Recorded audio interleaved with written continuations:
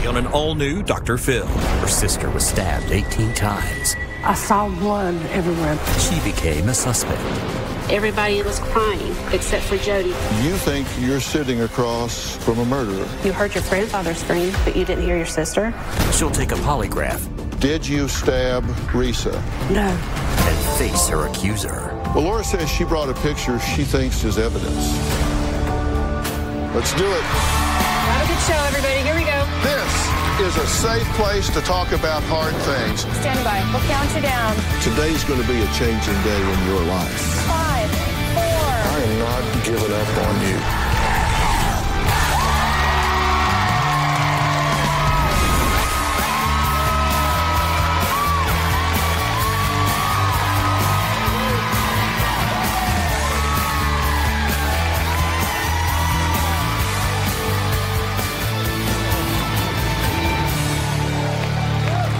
Today, we have some very important business. We are going to try and unravel a cold case that left the small town of Salisbury shocked and one young girl's life forever haunted by suspicion.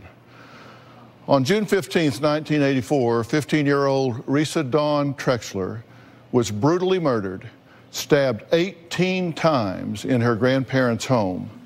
But the crime was never solved and the case went cold. The victim's 13-year-old sister, Jody, was the prime suspect. But no matter how many times she was interrogated by police, Jody maintained her innocence. Now, it has been over 3 decades since her sister was killed, and the townspeople haven't stopped gossiping, some of them accusing Jody of murdering her only sibling. Well, that's why Jody wrote to me. She said she is finally ready to tell her side of the story. She says she wants to end all the rumors once and for all. Take a look. My sister Risa and I were close. We had typical sister fights, nothing major. As we became teenagers, I definitely looked up to her. June 15th, 1984 was a typical day. My sister had a couple friends that had come over. We all hung out. Her friends left later that afternoon, and my sister went next door to my grandparents' house. It had been about an hour. I had just been hanging out in the house. I started to walk to my grandparents' house and noticed that my grandmother's car, my grandfather's truck were both gone and the front door was shut. So I just assumed my sister had left with one of them, which was not unusual. So I came back into our house. I was in my bedroom. I heard my grandfather screaming. I looked out the window and he was coming out the front door. His hands were in fists and he was just screaming hysterically. I called 911. I ran back next door and I saw my sister in their spare bedroom. The entire room was just covered in blood. It was a horrible sight. And I saw my sister on the floor. She was mostly covered up with a blanket. I could see part of her face and her hair. I don't remember much more about the day Risa was murdered. It was just a big blur at that point on. That's the house my sister was killed in. A few days later, we were in the funeral home. There were hundreds of people. I remember being puzzled seeing her in the casket because she didn't look like herself. They had put stuff over her face to cover the wounds. She had been stabbed so many times in her face and neck, and they had to cover all that. It made her look so different and strange. It just seemed unreal. A woman came up and got in my face and said, "Now, aren't you the sister? Tell me exactly what happened." It was insane. I was 13 years old. I was a child. I was very confused. Well, imagine after all that, a devastated 13-year-old Jody becomes suspect number 1. I don't know why I was made the primary suspect other than the fact that I was home alone and so close when it happened. Right after her funeral, the detectives started interrogations with me. They would just make me go through details of the day over and over. I guess they were hoping I might slip up and say something different. They'd ask me point blank, "Did you kill your sister?" And of course I said no. The police made me give spit samples, hair samples, fingernail samples. My mother and father weren't allowed in the room with me. I was scared. I kept thinking to myself, are they going to arrest me for this? I felt like they had it in for me. At that point, they harassed me for a while, but once we had an attorney, they knew there was nothing they could do legally. They eventually left me alone. I believe they interviewed pretty much everyone in my family, but to my knowledge, I don't think they made my grandfather go through any kind of interrogations like they had done with me. If they did, I was not told about it. I guess they thought I was just too young. It was very odd that I was interrogated so much more than any other adult was. Well, Jody says for 34 years, she's had to endure people in the town calling her a murderer. After my sister was murdered, most of my friends could no longer really have anything to do with me. They were either afraid of me or their parents were afraid of me. The whole town immediately turned against me. There was way too much gossip going on. School was awful. I would go home from school every day and cry. I'm sure my parents were just as confused. For a while, I think my mom wondered. I'm not going to say that I think she was convinced that I had killed my sister, but she would say things like, Jody, now, are you sure there's nothing you want to tell me? You can tell me anything. I'll still love you no matter what. She would just hint around that she wanted me to confess something, but I had nothing to confess. On June 15th last year, which was the anniversary of my sister's death, someone had posted really horrible things about me, accusing me of killing her. They didn't come out and say my name, but I could tell by the things they were saying, they were referring to me. It still bothers me. I'm not the kind of person that really cares what people think about me, except where that's concerned. Well, Jody, it's been 34 years. Yes. Why talk about this now? It's something I've thought about for a long time. I've always, my whole life, I've wanted some way to be able to prove I did not do it. I watched your show a lot. I saw a lot of the help that you've given people. Let's talk about the day of the murder. Your house and your grandparents' house where the murder took place are adjacent to one another. Yes. In fact, you've described your grandparents' house as almost another room to your house. You kids just went back and forth like it was just an extension of your own house, right? That's correct. And you say that early June 15th, 1984, two boys, friends, came over. They're friends of yours or friends of your sisters? So they were both 15? Yes. Okay, and they had been there and were making sandwiches, right? And just kind of hanging out? Yes, we all made sandwiches for lunch and just hung out, listened to music. Were either of these a boyfriend of yours or your sisters, or just friends? Just friends. They were friend boys? Yes. Not One boyfriends. lived in the neighborhood, so they had been friends with my sister for years. Were they ever considered suspects?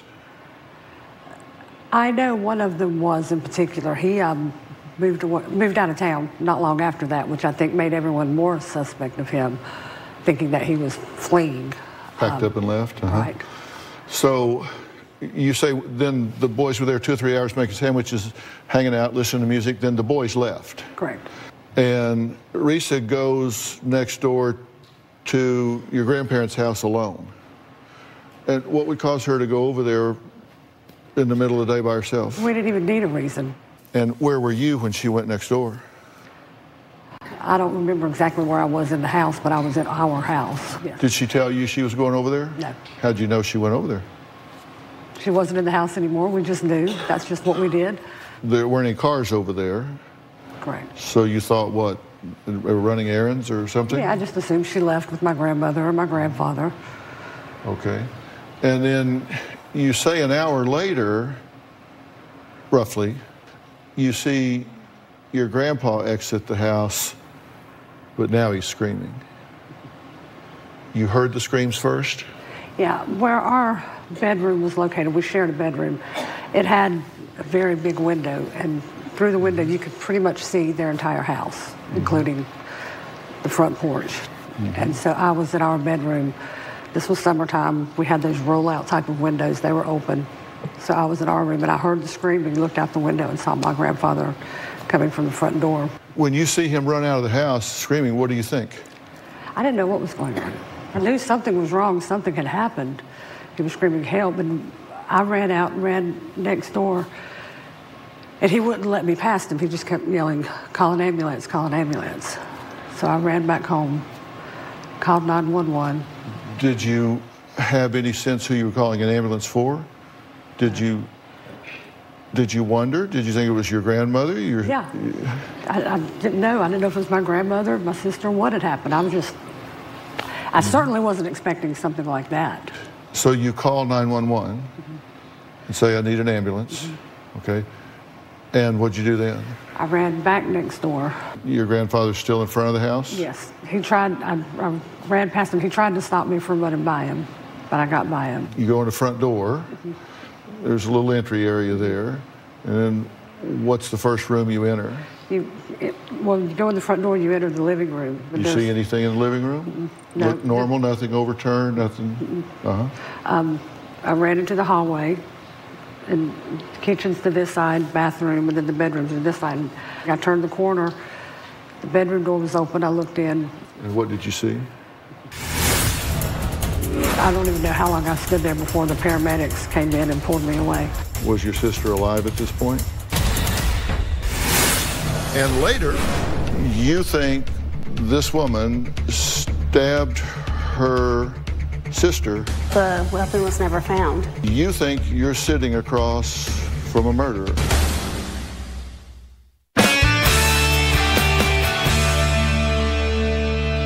Did you actually run into the room or just into the hallway? Into the doorway. Okay. I saw into the room, I saw the mess. And what did you see? Blood, a mess. I saw my sister on the floor. She was mostly covered up by a blanket. I could see her hair. I could see part of her face. And just, that was it. And when you say she was covered up, was the blanket blood-soaked or was it still dry? It had blood on it. Sorry? It had blood on it. It was soaked through yeah, with blood? Pretty covered, yeah. And was your sister alive at this point? To my knowledge, no. She wasn't moving, she wasn't moaning, moving. she wasn't saying anything? Who covered her with the blanket? I don't know. Did you ever ask your grandfather how she got covered up? I just assumed. Did you recognize the blanket? Yes, it was the blanket from off the bed that belonged in there. So it was a blanket of opportunity. Someone pulled it off of the bed and onto her? I mean, it came from the bed onto her? Yes. There, I don't even know how long I stood there before the paramedics came in and pulled me away. Was she dressed? I don't know, she was covered. Did you touch the body? No. I didn't get past the doorway. Now, according investigators, news reports, everything has come together, have reported, and I don't warrant this to be accurate, that she was naked in the front bedroom of your grandparents' house and that she was found at 5:08 p.m. That the room was torn up, that there was blood everywhere. When you looked in the room, did it look like there had been a fight, a struggle? Were things in disarray? I really didn't notice. I saw blood everywhere, but I guess I saw her and was looking more at her, trying to figure out what was going on, than I did notice anything else in the room. Okay. The reports say that she was stabbed multiple times and that there was a portion of the knife actually left in the body, That's what I was that told. it was broken off in the body. Perhaps assault inconclusive. Do you know if your sister was sexually active? Not that I knew of. You don't know that she had a boyfriend that she was experimenting with sexually or had? Not at the time, or if she did, she didn't tell me. She wasn't telling you. But your instinct as a sister, do you know if she was, slipping off and being with a boy? I don't think so. Your guess would be no. Right. So do you think your sister was a virgin? I don't know. I know she had a boyfriend before all of this happened. They had broken up before this had all happened. She never told me that she had had sex, but I don't. Is that the kind of thing that you and she would talk about? I went to her for more stuff than she went to me with things. I was the younger bratty sister. So, I don't know. She never told me that. I don't know if she would have. There's no forced entry. There's nothing stolen, according to the reports. Do you know otherwise? And no arrests were ever made because it said there was insufficient evidence. And so the case is open, but it's considered a cold case. Well, coming up, the daughter of the town's former police captain is here. We're going to find out why she says, in her opinion, everything leads back to Jody. We'll hear from her when we come back.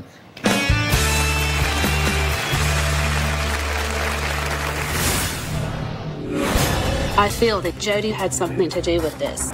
How does Jody know that Risa was stabbed 18 times? To my knowledge, this information was never made public. I feel that Jody went in and killed her sister out of rage and out of hate. And later, Could I ask Jody a question? I don't know whether she'll speak to you about it or not, but you can ask her. What business is it of yours? I started hanging out with some of the wrong crowd. I started getting into drugs and drinking and just partying all the time. I skipped school just about every day. And a lot of my behavior was related to my sister's murder. As someone had given me a pill, I didn't ask what it was. I just took it, and I ended up going to sleep for a couple of days. It turned out to be a Thorazine. I ended up going to a drug rehab at 15. I was there for a couple months. I wasn't actually addicted to anything. I was just so rebellious and angry at the world at that point. When Jody was 13 years old, she says her 15-year-old sister, her only sibling, Risa, was brutally murdered next door in their grandparents' home. Now, it was never solved, and Jody says she became the prime suspect until the case went cold. Now, we talked to many of the townspeople, and some of them accused Jody of killing her sister.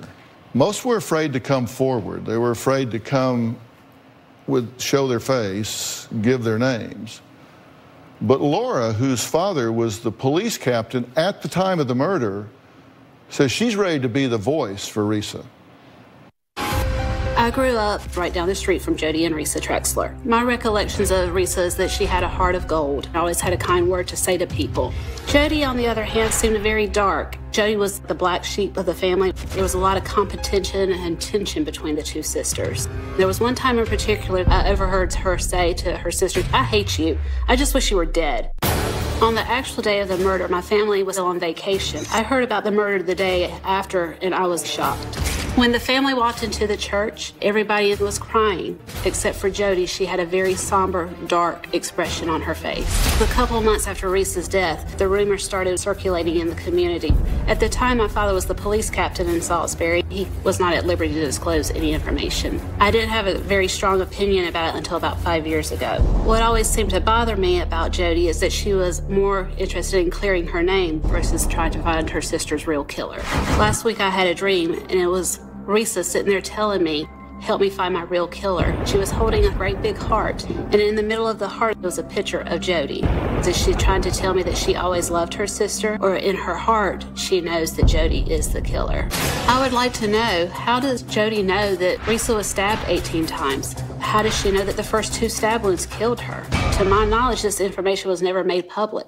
Without a shadow of a doubt, I feel that Jody had something to do with this. I feel that Jody went in and killed her sister out of rage and out of hate and out of anger and built up emotions over the years. Laura, thank you for being here. Thank you for having me, sir.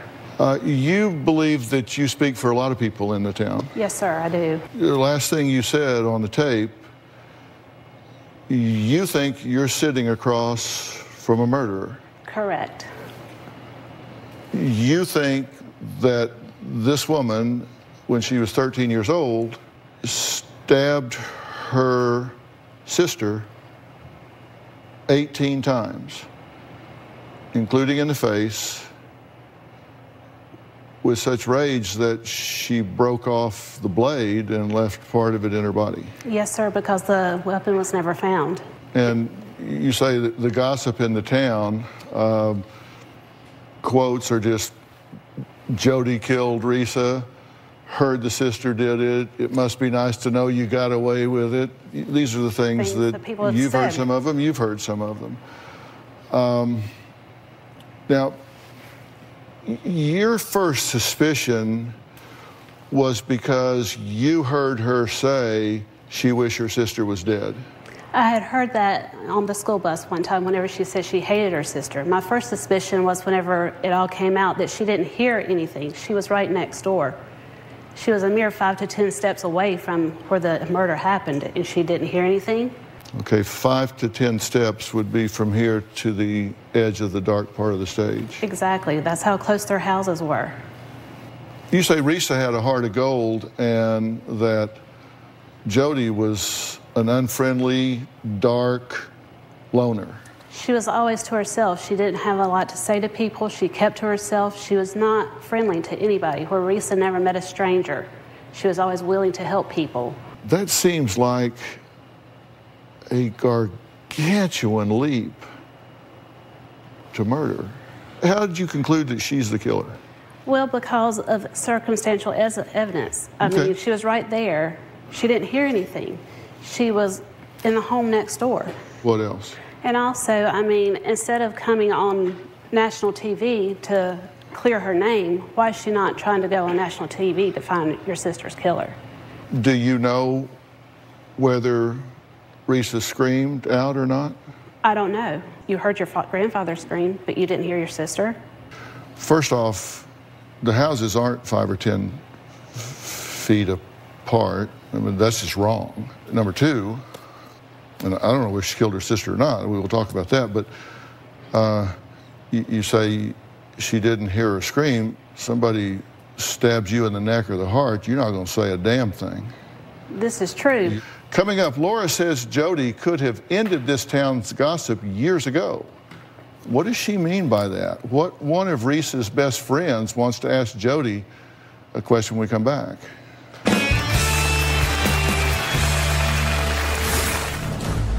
If it was an intruder or somebody that was random, would they have not raped your sister? How would that make her the murderer? My mother never would sell their house or move away. I tried to talk her into it several times, but she always said that she felt like she would be leaving my sister behind. My grandparents sold the house about 2 years after my sister died. They tried to stick it out. My grandfather could never look in that bedroom again. I live in my childhood home now, and I walk out the door every day and see the house that my sister died in.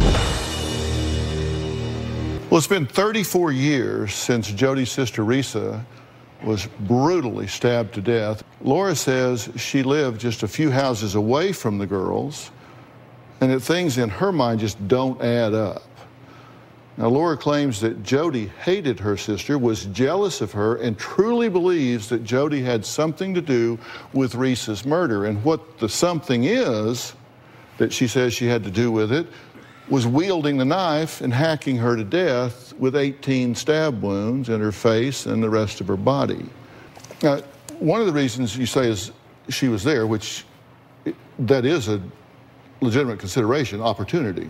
Yes. She was there, so she had opportunity. How do you cross Grandpa off the list? Because he was there. He was in the house. Well, I crossed Grandpa off the list because, I mean, of the feelings that Jody has always expressed about how she did hate Risa. Jody was always just... So that's the next element, motive. Well, then could I ask Jody a question? You'll have to ask. I don't know whether she'll speak to you about it or not, but you can ask her. What is your fondest memory of Risa and you growing up? I have all kinds of memories of But Risa. what stands out? What business is it of yours? If you had fond memories of your sister... I have lots of fond memories, but I don't feel like I'm obligated to share them with you. You said, how does she know that she was stabbed 18 times? Correct. How do you know? My parents told me. My family told me. My father had a copy of the autopsy report. Yeah, hell, I've got a copy of the autopsy report. I brought it along. So, I mean, here's the graphic from it. I'm sorry to put this up in front of you, but I know you've seen it. This is the autopsy body diagram that shows the 18 stab wounds. If it was an intruder or somebody that was random, would they have not raped your sister? How would that make her the murderer? If it was a male that had attacked a female, profiling, it would apparently seem that somebody would have been raped. Let me read you something from the autopsy report. Have you read the autopsy report? No, sir, I've never seen it. Spermatozoa are present.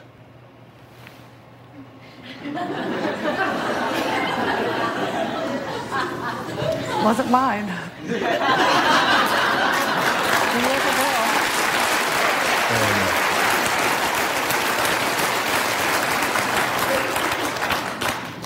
How do you account for that? I can't answer for what Risa had done earlier that day. I mean, it could have happened earlier in the day. True. Well, joining us on the phone is Beth, who says she was Risa's best friend. She says Jody was always jealous of her sister and is curious why she's wanting to clear her name and not find the killer. Beth, do you believe that Jody is guilty here? I believe that Jody knows something that she's not sharing. So you feel like while she may not be the actual killer, that she knows who is? I do. The first time I spoke to Jody after Risa was killed, her first question to me was, "What are you going to do now? Your best friend's dead." Not, "Oh, my sister's dead." There were no tears, there was no emotion, there was nothing beyond. And that's what I've received from her every time that I've seen her over the last 34 years. Why is she not there to find Risa's killer? Why is she there to clear her name? If she's the primary suspect and she, by being here today, eliminates herself from the suspect list, does that not open this investigation up to a whole new category of focus? Sure, but to me she has a guilty conscience. My goal today is to help one of two people. Either help Risa by finding out whether her killer is sitting to my right, or if Jody is falsely accused, help her by getting out of the sights of people like yourself and Laura who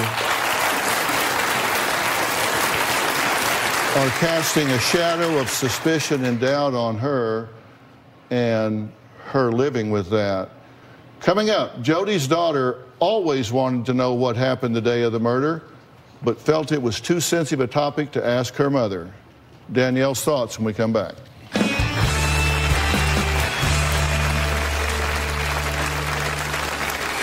My grandma told me that my aunt was murdered. Last year I was at work and I was asked, "Did your mom love her sister?" I just rolled my eyes and walked away. My mom's had to go her whole life knowing that people are still out there that think she's killed her sister. Risa was in my high school class with me when she was killed. There's always been a group of people who thought that Jody committed the murder. Last June, there was a posting on social media regarding Risa's death. One post said, "Karma is a bitch. Can't imagine carrying that guilt all these years." I responded, "Yes, I agree on all counts." I felt guilty because my comments were inappropriate. I'm 100% certain that I have never seen guilt in Jody, only grief. Without irrefutable proof, I am not going to put that guilt on her. For over 3 decades, people in the small town of Salisbury have been speculating that Jody killed her sister when they were teens. Now, Jody says those suspicions have just almost ruined her life. Laura grew up in the same town, went to the same church, rode the same school bus as the sister. She believes Jody's family helped cover up the murder. But Jody's 20-year-old daughter, Danielle, says you can't believe everything you hear. Take a look. When I was 5 years old, I learned my middle name was Risa. I was named after my mom's sister. It wasn't until 4th grade that my grandma told me that my aunt was murdered. She told me that both my great-grandpa and my mom were suspects of the murder. When I was 12, I started at a new school. and I made a friend. I had invited her to my house for a sleepover, and when her mom found out who my mom was, she wasn't allowed to come over anymore. I was early high school when I really got interested and started asking more questions about it. I've never heard my mom talk about finding Risa or seeing her sister like that. I've always wanted to know, but I've never asked my mom out of respect. I think I was about two years old. So Risa would have been 4? About 4, yeah. She was 2 years and 2 months older than me. She would only tell me general things about the murder because I would only ask general things about the murder. Last year I was at work and I was asked, did your mom love her sister? I knew what he was insinuating. I just rolled my eyes and walked away. It's hard for me to believe that my mom's had to go her whole life knowing that people are still out there that think she's killed her sister. Just because she's an easy target doesn't mean that she's the one who did it. Danielle, thanks for being here.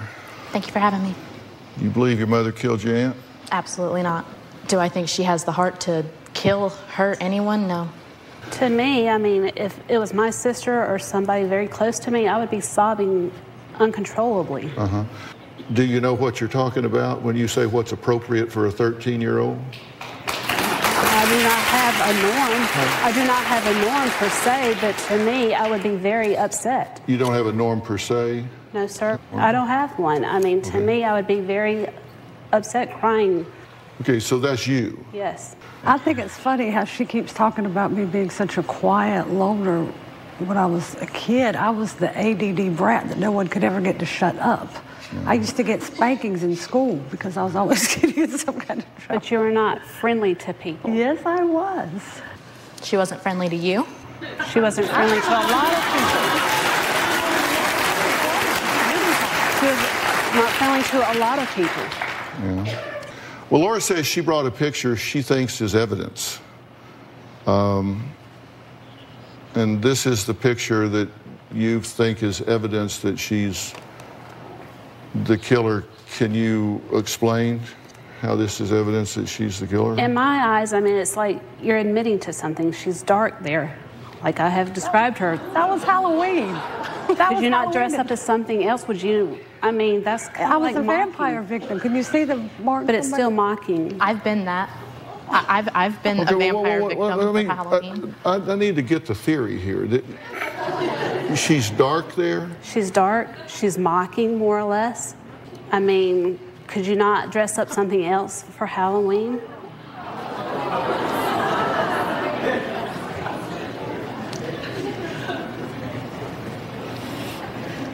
Well, thank you for sharing that. You had another question. If she's so innocent, why won't she take a polygraph? Correct. Well, she did.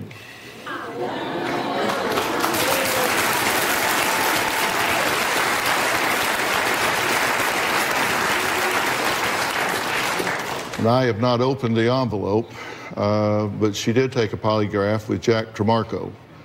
And as you know, in my opinion, Jack Tremarco is the best of the best. We're going to find out the results when we come back.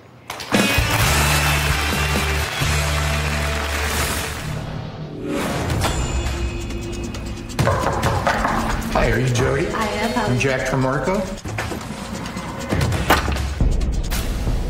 I'm happy that I took the polygraph test. It's something that I've been wanting to do for a long time. I'm ready to get all of these rumors behind me. I've wanted to clear my name all my life. Even back when I was 13 years old, when the police were putting me through interrogations, I offered many times and told them to give me a lie detector test. It never happened. When I saw the post last year, that's when I really started thinking seriously about contacting the Dr. Phil show. I would do whatever I needed to do to shut down the rumor mill, put an end to this. I have nothing to hide, and I'll do what it takes. Now, we reached out to Jack Tremarco. He is the top polygraph operator on the globe, in my opinion. He's a former FBI special agent, FBI polygraph examiner. He trains these folks to do this. He's conducted over 3,500 polygraph examinations in his extraordinary career. Let me ask you, did you feel like this was a fair test? Very much. And you did not detect any countermeasures. She wasn't on any medications that negate the protocol. You wouldn't have gone forward, but just so people know, you screened for that and detect. Right. We discussed any subject that came up. As I told Jody, there were no secrets in this case. There would be no tricks or surprises, that it would take at least an hour and a half. And I asked her about medications, pain, medical concerns, how much sleep she got. I wanted to be sure that she was a suitable candidate for polygraph testing. You ask one question two different ways because that is the purest protocol, correct? Right. It's called specific issue testing. Well, you ask one question two different ways, and the questions that were asked were, did you stab Risa? And your answer was? No. Did you stab Risa with a knife? And your answer was? No. And the results are that you were non-deceptive, you were telling the truth, you did not stab your sister.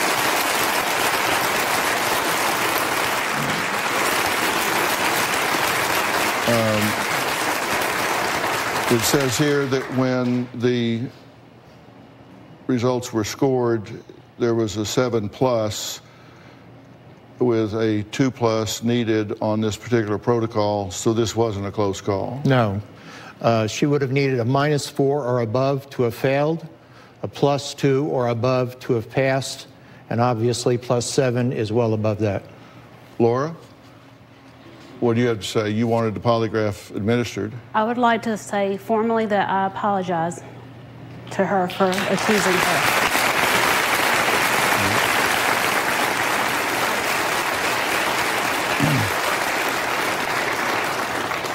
Thank you for saying that. So the question is, who could it have been? I have said when you have a primary focus and that focus can be eliminated, you take that out of the way, you really advance the investigation. We're going to talk about all of that and some profiling information when we come back.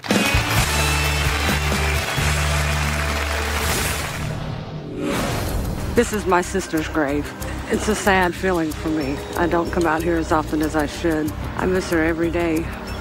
If I could say anything to Risa, I would just tell her how sorry I am that this had to happen to her. I can't imagine the horror she must have gone through. No one should have to die such a horrible death. And I would tell her that we miss her, and